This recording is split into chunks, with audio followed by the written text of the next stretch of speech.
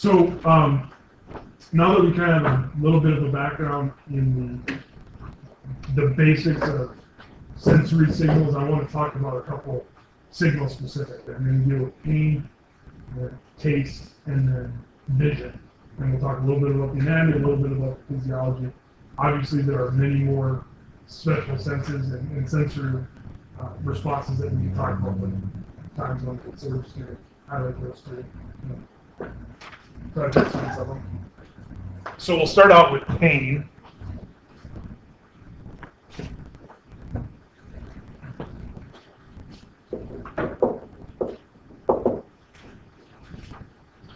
So this schematic that you're looking at here, you can see basically the whole pain pathway from the point of stimuli all the way out to the spinal cord, up into the higher brain centers, and then motor neurons coming back out to help determine the response. So pain is really discomfort or any type of discomfort, and that discomfort can be induced by tissue damage or noxious injury.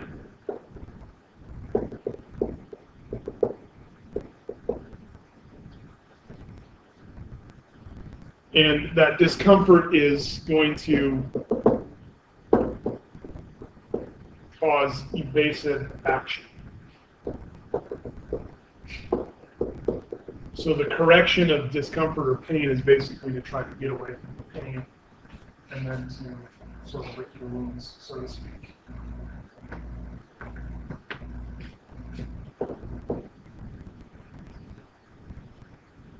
Now this pain response can come in two different forms. One is fast pain. Fast pain is going to be moderated by nociceptors. Also can call those nociceptors, but nociceptors.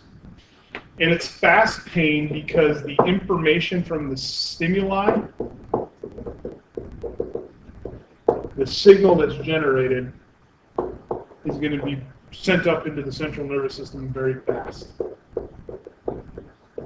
So we have a very fast conduction signal. And what we're talking about here, what's fast, just to kind of put this in terms of some distance, the signal will move 12 to 30 meters in a second.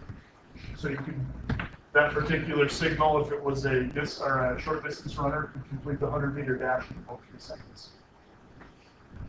So that's pretty fast. What do you think is going to be required for that sort of speed? What kind of nerve fiber? Myelinated or non-myelinated?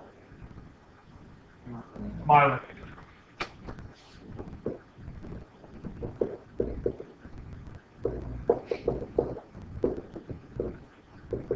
So the fast pain signal is going to be modulated by a myelinated fiber. And this again, just hopefully review. I mean, it's the first time you're going to have heard this. The myelinated fiber, so this is our neuron. We have our myelin, our Schwann cells, and then our nodes of Ranvier that allows those action potential signals to look like they're hopping along or jumping along. That's called saltatory conduction. So the signal can jump down the fiber,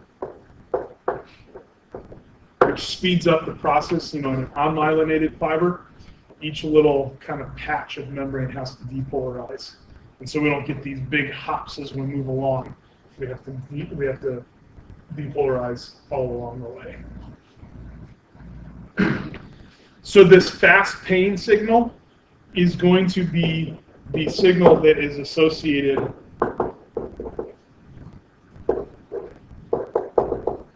at the time of injury.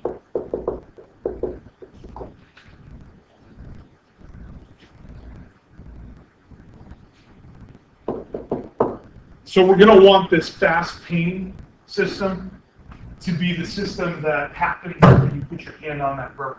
Hopefully this system is healthy, and And so as soon as your hand is placed on the burner, milliseconds go by before you're beginning to respond and move your hand away.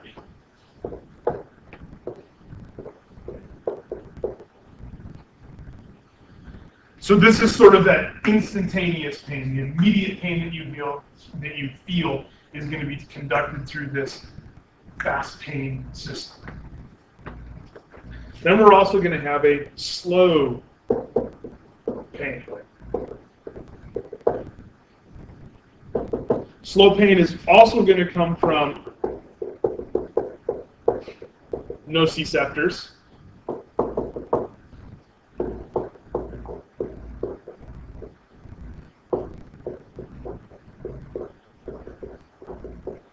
But we're going to have a much slower signal rate.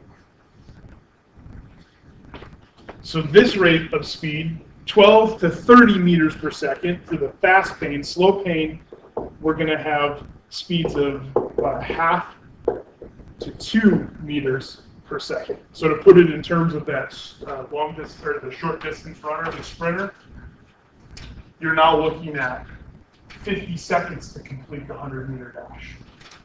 Just 5 times slower than fastest sprinters in the world, right? So this is pretty slow. So as you're probably guessing, this will be unmyelinated fibers that will modulate this particular response. So fast pain is at the time of the noxious stimuli. The slow pain is going to be the throbbing pain that you feel after injury.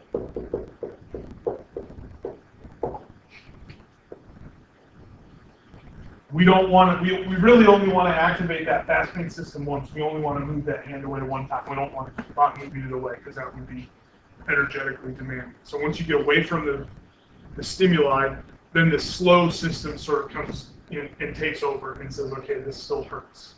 We're still going to let you know that there's pain.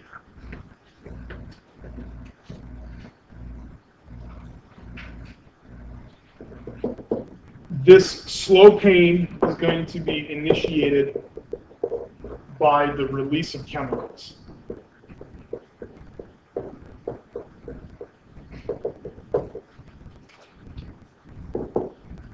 In particular, we have a chemical that's called bradykinin.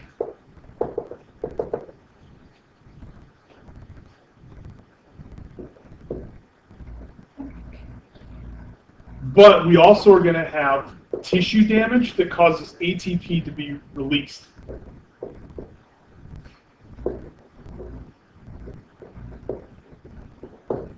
So we're going to have bradykinin, ATP from the ruptured cell, and then we're also going to have serotonin.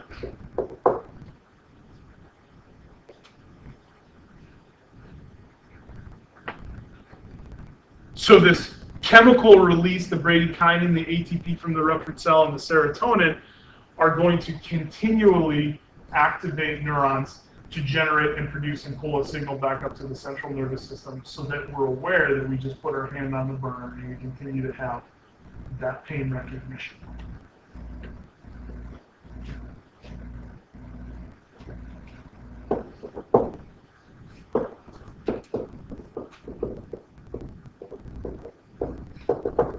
Okay, so fast pain and slow pain. We can also categorize pain based off of its location. When pain occurs in the body, so you cut your arm, that type of pain is going to be called somatic pain. So I cut my arm. It's somatic pain. I'm going to have a fast pain response right at the time as I'm cutting through my arm. Nociceptor sends the signal back up to the central nervous system using myelinated fiber, saltatory conduction. I get basically just that one initial signal. I get a very small duration of signals. Then I get that continued throbbing pain saying, okay, this is injured, you need to attend to this. Through that slow pain response, releasing chemicals on the neurons, sending the signal continuously back up into the central nervous system. So that's going to be somatic pain if it's out in the body, but we can also have internal organ pain. And that internal organ pain is going to be visceral pain. This would be the type of pain that maybe you have during a myocardial infarction, heart attack.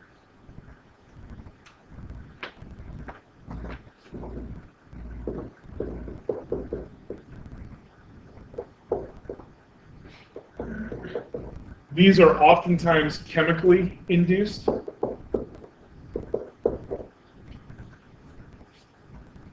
You don't necessarily have, in the case of tissue damage from a myocardial infarction, you don't have something like a knife cutting through the skin, right? So you're not activating the nociceptors through that mechanical perturbation. Rather, it is chemicals that are being released as those cells are being broken down as they die.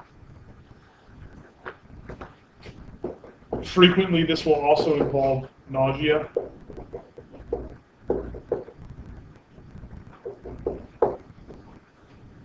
So, gallbladder pain. If you've ever had gallbladder pain, you usually throw up with that gallbladder pain. So it will induce that nausea as well. Okay, so fast pain, slow pain, somatic pain, visceral pain.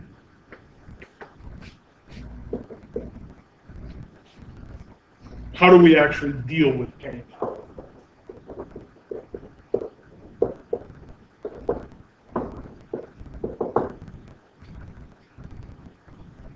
So what we know about pain is that the pain signal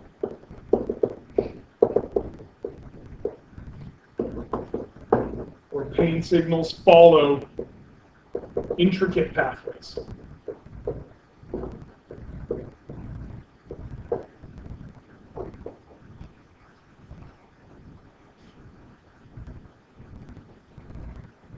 And we've actually seen these intricate pathways already with the nervous system. You have the tracks that run up and down the spinal cord into central nervous system. Okay, so we're going to follow these really intricate pathways along peripheral nerves into the spinal cord up into higher brain centers.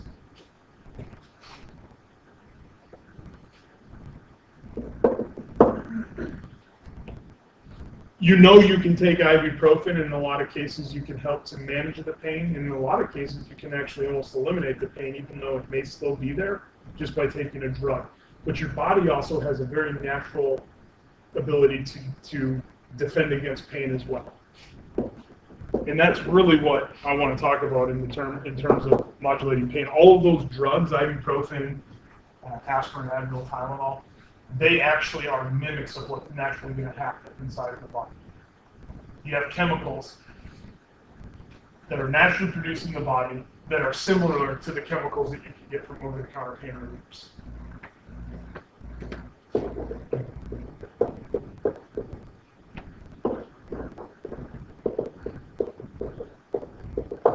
Okay, so the body's defense against pain. We are going to have several, what we're going to call naturally, you guys are probably going to really enjoy this. We have several naturally produced analgesics. Okay, so we have chemicals that are naturally produced that help to modulate this pain response. Anyone know what opium is? Because you actually have a chemical naturally produced that's like opium.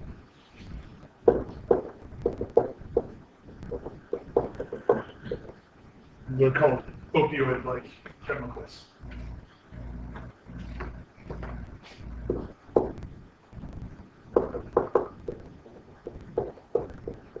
We have a group of chemicals, I didn't spell that very well, let me try that over again.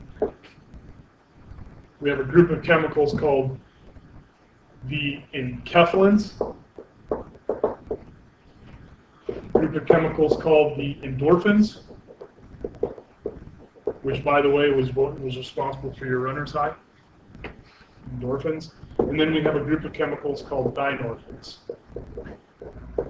So these are all chemicals naturally produced that are going to help provide maintenance of pain, sort of kind of modulate that pain response, try to cover up that pain response, but also can give us a euphoric sense or a euphoric type feeling.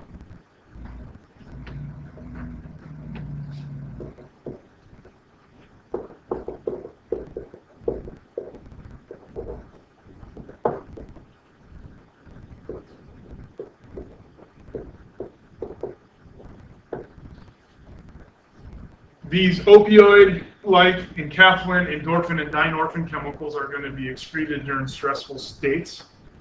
So some examples of stressful states, obviously what we're talking about is pain. So when you're experiencing pain, this is going to be an example of a stressful state. This will be a time when these chemicals will be released. But we can also have these chemicals released during exercise, hence the ability to have the runner's high, or when we're scared or have fear. All right, so we already know that the pain signals follow some very intricate pathways. These intricate pathways are actually going to be the targets during pain, exercise, and fear for these naturally produced analgesics. So as these naturally produced analgesics are generated, they are going to chemically block the pain projection pathways.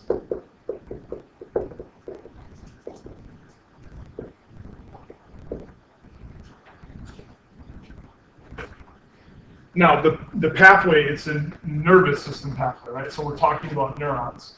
These are chemicals that are going to modulate those neurons, so we're going to call them neuromodulators.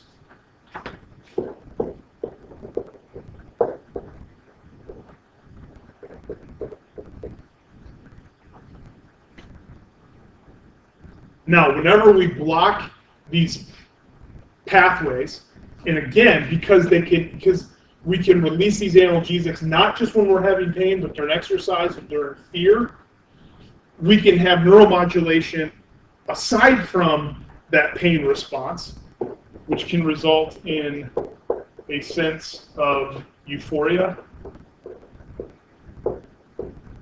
or pleasure.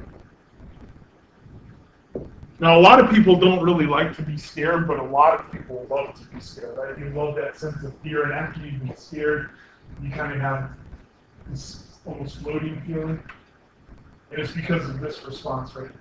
There's no pain, but we're modulating those pain receptors, and so you get this euphoric feeling.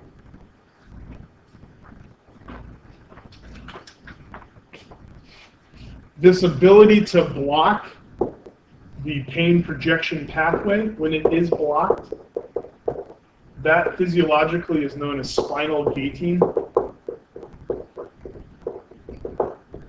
Basically, we're shutting down the pathway.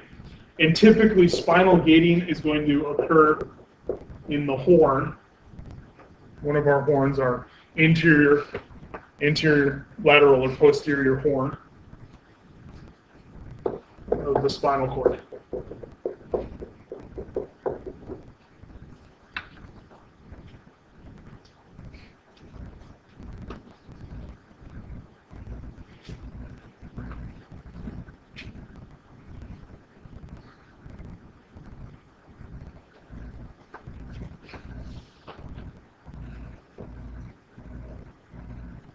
Okay, so how does it actually work? What's the actual process here of modulating pain?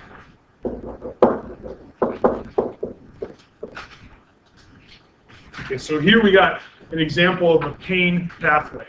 Up here in the fingertip, we have nociceptors that are associated with this somatic nerve. So this peripheral nerve comes into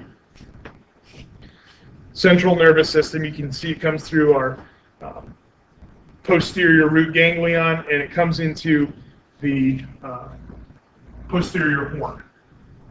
Posterior horn, in there we're going to have some interneurons.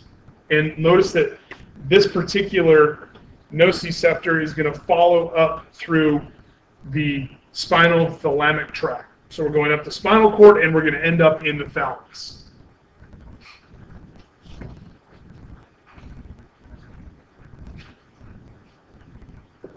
So the process here is to have those nociceptors activated.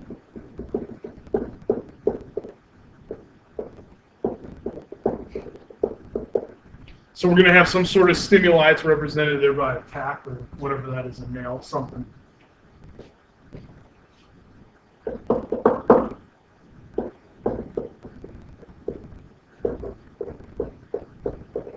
We are going to get a receptor potential generated in the nociceptor. It's beginning of the action potential. We're taking the mechanical perturbation of that tack sticking into the finger, taking that mechanical perturbation and converting it into an electrical signal by generating that receptor potential. That signal that's generated follows that peripheral nerve, and we go to the posterior horn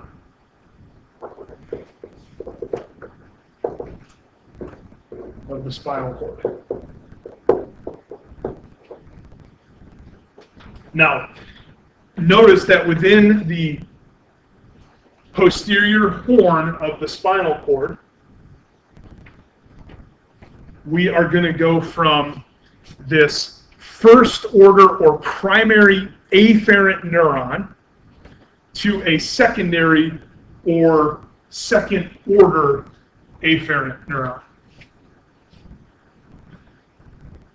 Now, I want you to be kind of thinking ahead here just a little bit. I've generated my signal. I've gone from a mechanical signal to a chemical signal, transmitted that chemical signal. I'm right here now, and I'm in a synapse. What is going to happen in that synapse?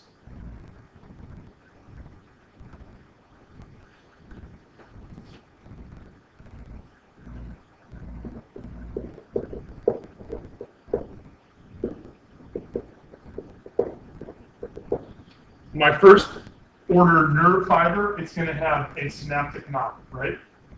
We're going to call that the presynaptic neuron. In the posterior horn, you can see that we have our membrane, it's probably a dendrite, of our secondary afferent neuron, or our second order fiber. What normally happens at a synaptic cleft? How does the signal get transmitted from the presynaptic nerve fiber to the postsynaptic nerve fiber? What was that? Okay, exocytosis of what? Just in general. Nothing specific. A general class of molecules is going to be released. Neurotransmitter. Good. So we're going to release a neurotransmitter. In the case of a pain signal, we typically are going to release a substance called substance P. So this is just a specific neurotransmitter. You'll remember that some of our neurotransmitters, things like acetylcholine, dopamine, serotonin, GABA. Substance P is just another example of a neurotransmitter that can be released. So substance P is released from this first order nerve fiber into the synapse. Now, as concentration of substance P builds up in the synapse, we're going to begin to bind substance P receptors on the postsynaptic membrane, which will be our second order fiber.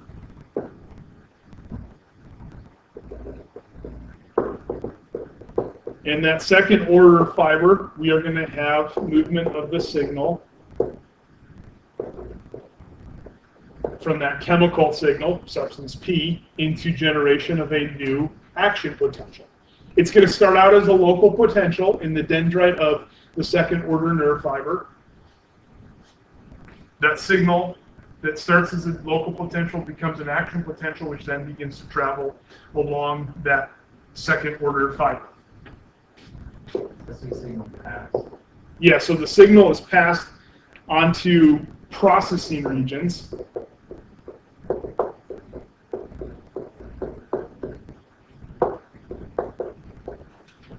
Of the brain. So substance P release causes local potential to be produced and then up the secondary neuron into, in this case, the example we're showing here would be into the thalamus, which is going to be a processing region of the brain. Now, primarily, we're going to basically end up with that signal someplace like the hypothalamus or the cerebral cortex. Or maybe ends up in both places.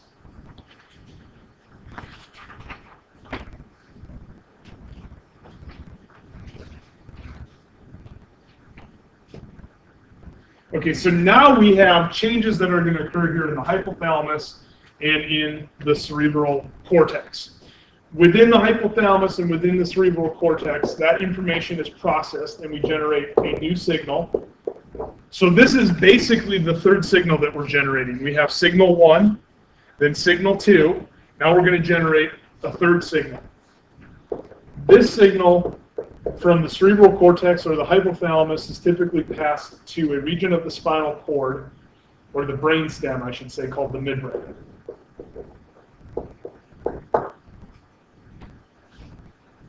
From the midbrain, we're going to send this signal to the medulla oblongata.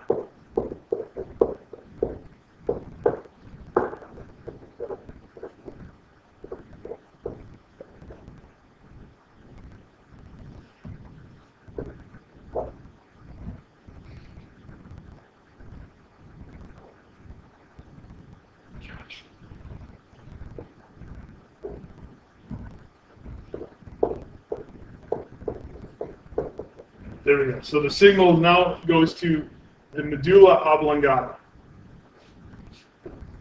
From the medulla,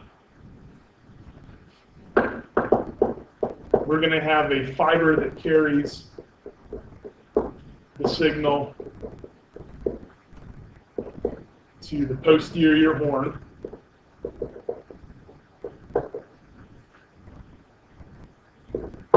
Where we are now going to have serotonin that's released. Okay, so we come through here up to the cortex. I mean, it could be up here in the sensory cortex or in the thalamus or in the limbic system. We're sending the signal someplace in the cortex or near the hypothalamus, depending on what the signal is.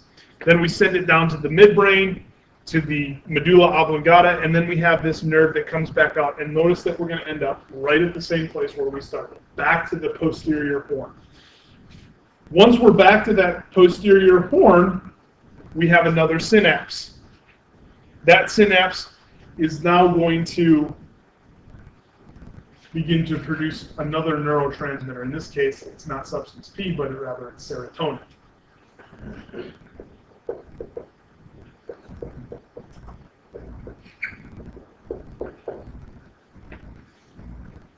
So we have this pain signal that comes in, substance P, up through higher brain centers. Coming down, substance P is still being released. I'm trying to modulate the pain, right? So serotonin now is being released. Serotonin is released, and this causes an initiation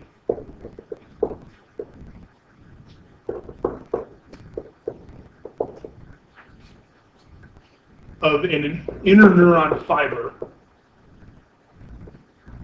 Serotonin's released, initiates an interneuron fiber to release encapsulons, which will now fall onto that second order fiber. This is that second order fiber here. We're now going to have our second order fiber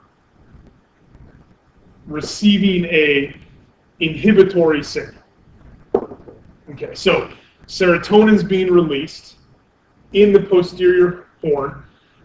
to initiate an inner neuron fiber to release enkephalin.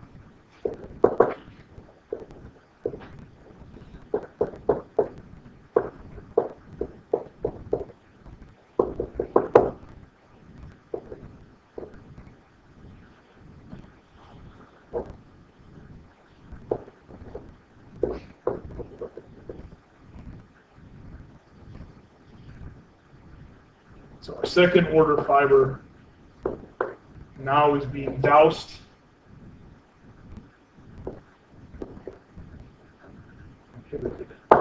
Is now being doused with enkephalins.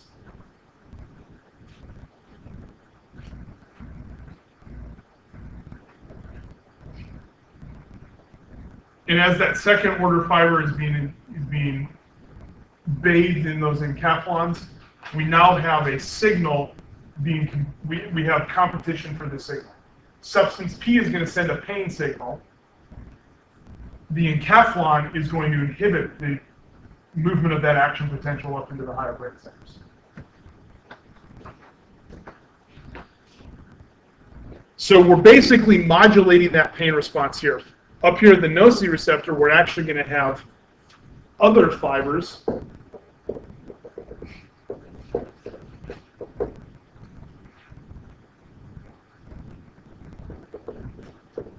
that send an inhibitory substance onto the nociceptor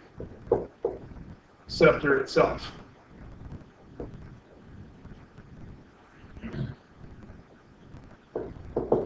By inhibiting the second order neuron and inhibiting the nociceptor, this is not complete inhibition.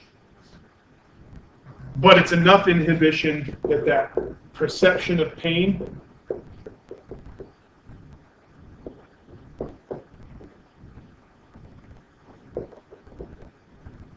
is reduced.